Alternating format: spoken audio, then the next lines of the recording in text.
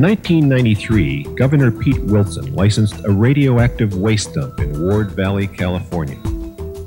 Some scientists say it could poison California's water. Wilson refuses to allow a full and fair public hearing on the facts. California is in danger of becoming America's nuclear garbage dump. What happened at Chernobyl could happen here, in the sense that Chernobyl came about because nobody had the courage to ask the questions and get the answers. Nuclear matters seem to corrode democratic processes. And I believe that this particular situation of Ward Valley is proof positive that the democratic process has been corroded in the Department of Health Services and the Health and Welfare Agency. And the danger is that an extremely unsafe project could go forward without the facts having been found out.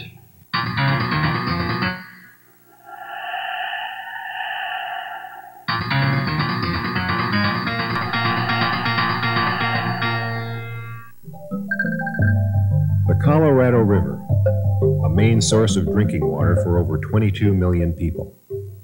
LA and San Diego drink from it. So do Tucson and Phoenix, and much of northern Mexico.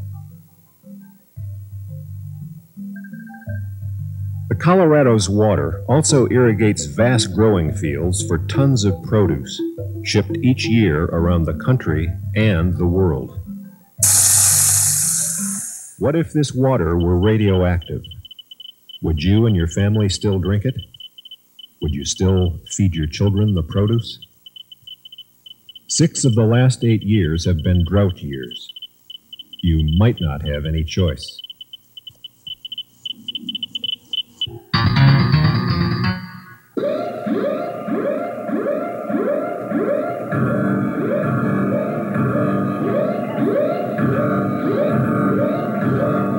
This proposed dump site is 13 miles from the Colorado River. If the dump leaks, and most of U.S. ecology dumps do leak, we will be putting radiated water on our crops, and we will be giving our children and our agricultural animals radiated water. There's no way to stop it. Now, it's insane. It's absolutely nuts. Why have we gone through this whole thing of having children if we're giving them absolutely no shot at a future at all? Nuclear radiation is deadly to all living things. There is no safe level of exposure. Only one radioactive particle is needed to damage cells, genes, organs, and the immune system. Children are especially vulnerable to its effects.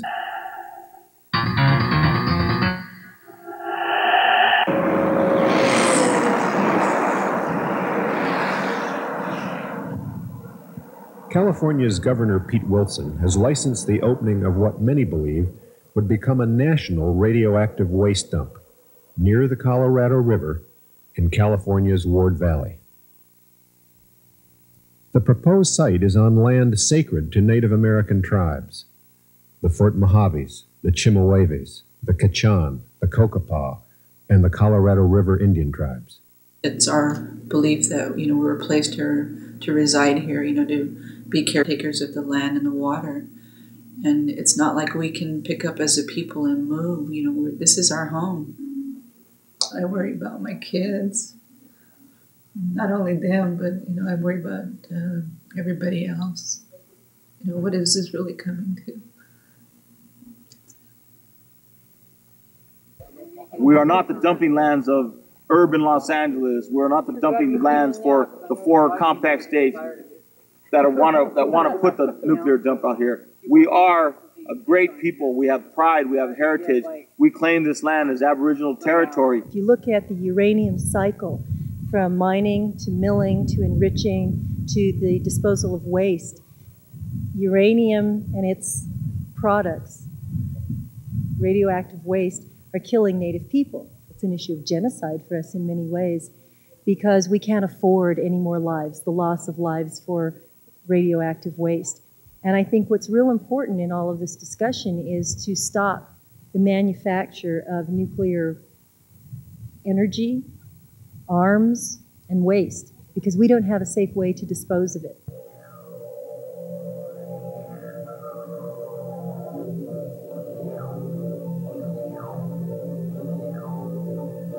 There cannot be a safe dose of radiation.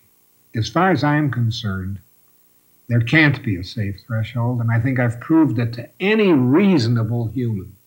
Breast cancer epidemic is in large part due to this giant experiment that was carried out silently on the nation when all these reactors that were known to release radioactivity were allowed to operate while the government kept secret all its early studies that would have warned us about the seriousness of the small releases that we're getting from nuclear reactors and nuclear waste dumps and all the activities in the nuclear cycle.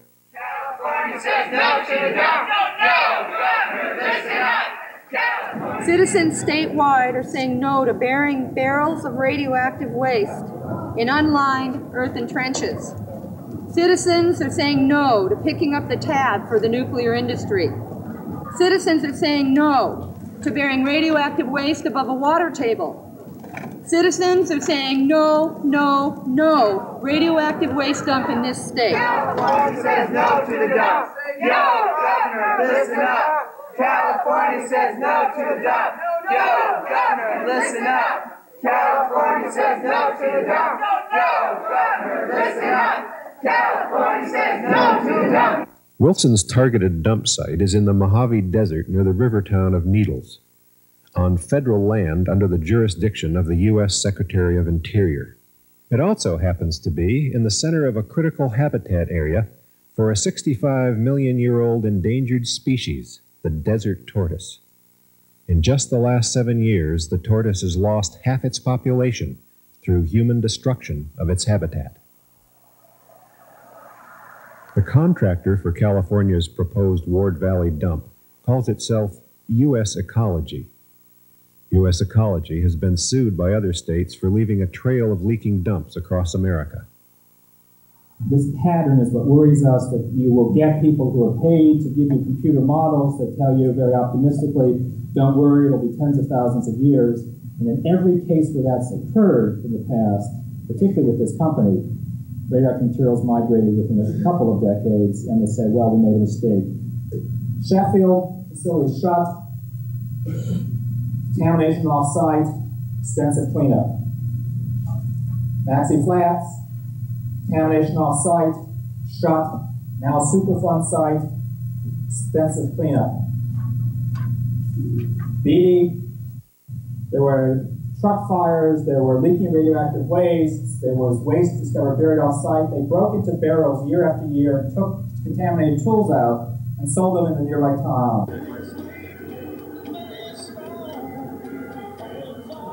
So what is the plan here? We're okay, pull up.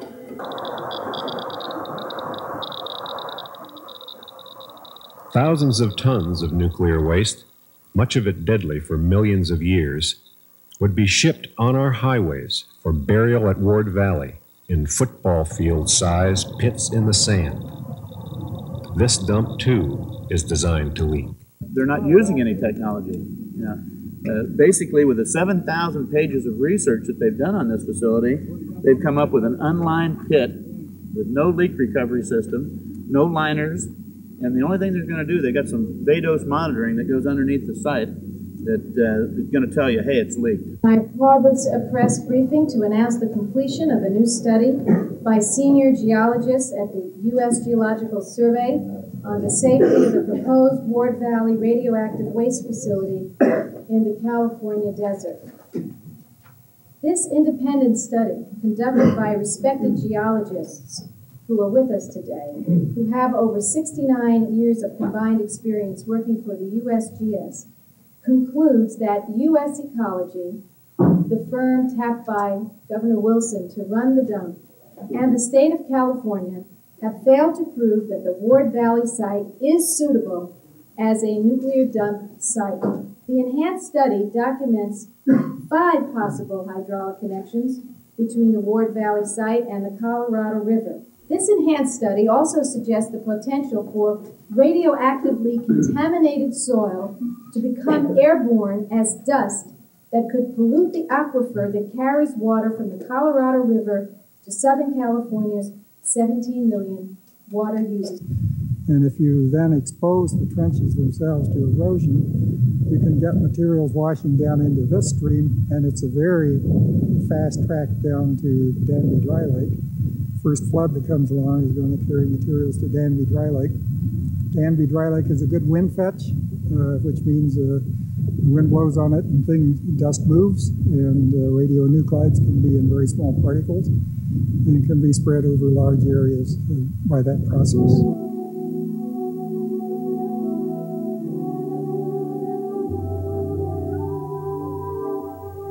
Some people think of the desert as dry and dead.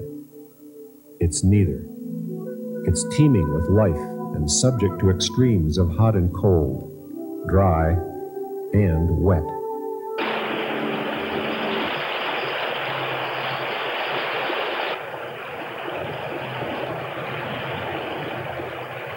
It almost looks like the cover of a romance novel until you look closer.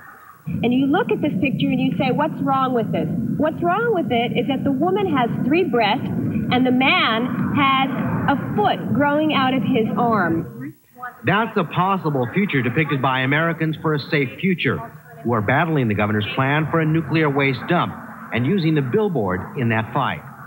I may decide it's tasteless and tacky, but I haven't seen it yet. Why would Pete Wilson and the interests he represents want to risk poisoning the Colorado River forever? While citizens are concerned about health and safety, the nuclear industry is concerned about profit. The Ward Valley dumping plan is a key piece of a larger picture.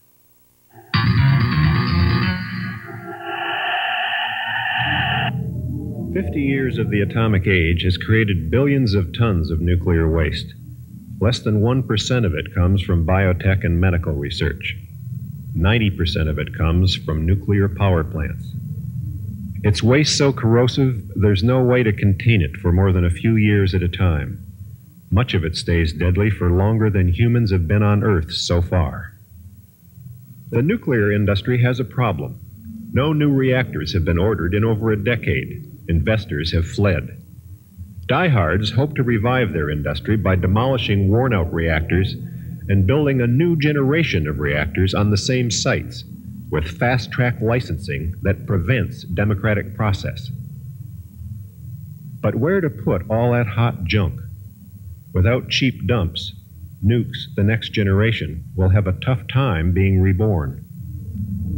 The hearing will come to order. All decisions about U.S. energy policy and subsidies funnel through powerful Louisiana Senator J. Bennett Johnston, the nuclear industry's point man in Congress. Johnston is chair of the key Senate Energy and Natural Resources Committee. He's also Congress's top-grossing receiver of nuclear industry campaign funds. Senator Johnston is banking on the nuclear industry revival. He's assisting a multinational consortium in siting a uranium enrichment plant to make more nuclear reactor fuel for the next generation. Johnston denies doing anything improper and confident that the plant will be built. Louisiana Energy says it will make a profit. But critics note the market is already glutted with uranium and that there is no place to dispose of the 4,200 tons of radioactive waste the plant would generate every year. In mid-1994, Senator Johnston authored a bill which would have forced the radioactive waste dump on California. Such attempts to override democratic and legal process at the state level remain a threat and are drawing sharp opposition from Californians.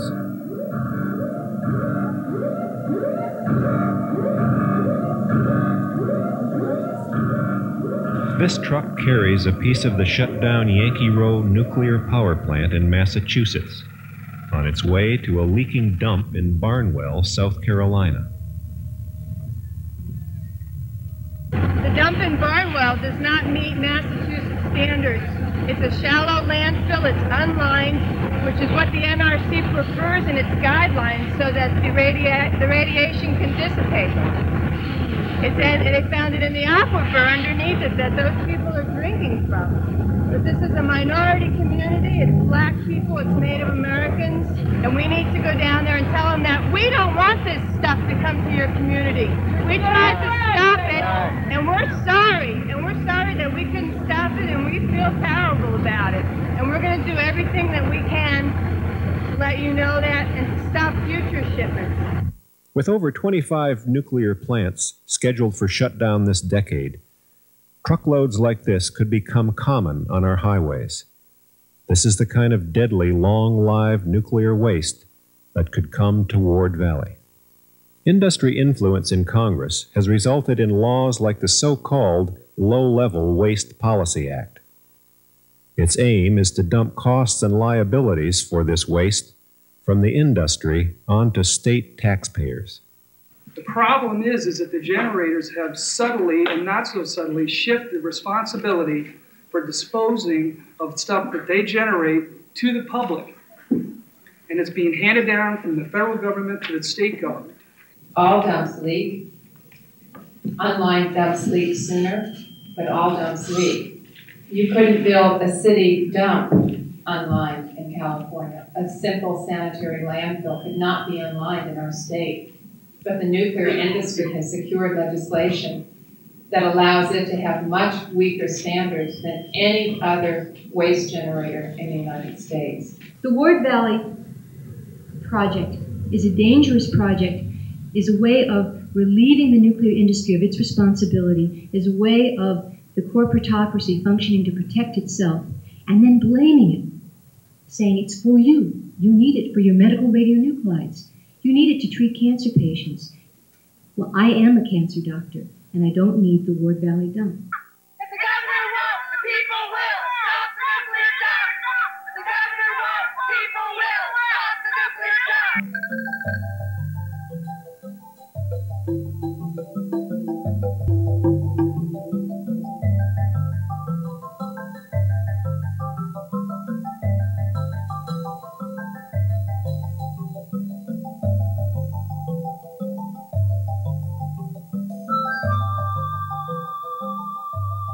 A statewide coalition of citizens groups has come together in opposition to the Ward Valley dumping plan and has shown the effectiveness of citizen action.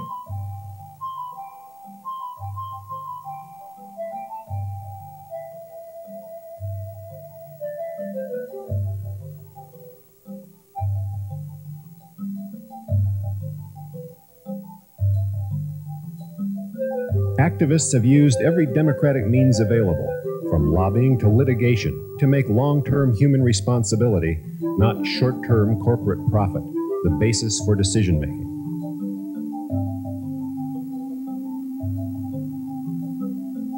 The Ward Valley Coalition stopped a stealth move to open the dump in the last hours of the Bush administration. I'd like to say that today is a cautious victory for the desert tortoise and a temporary victory for environmental groups and a temporary victory for concerns about the responsible containment of radioactive waste. Concerned citizens agree that the only responsible policy is the use of state-of-the-art technologies to isolate radioactive materials from the environment. Long-lived radioactive waste must be contained in ways that make retrieval and repackaging possible. Short-lived waste must be separated and treated differently from the long-lived waste. Transport must be minimized. Like growing numbers of groups around the country and the world, the Ward Valley Coalition is fighting to have decisions made about radioactivity based on what is best for our environment and for all future generations. Everybody is going to need to take a stand on this. We need to hold all of our officials accountable. And in my heart, and I say this with no question, I know that we will stop this proposed radioactive waste dump in Ward Valley because we must.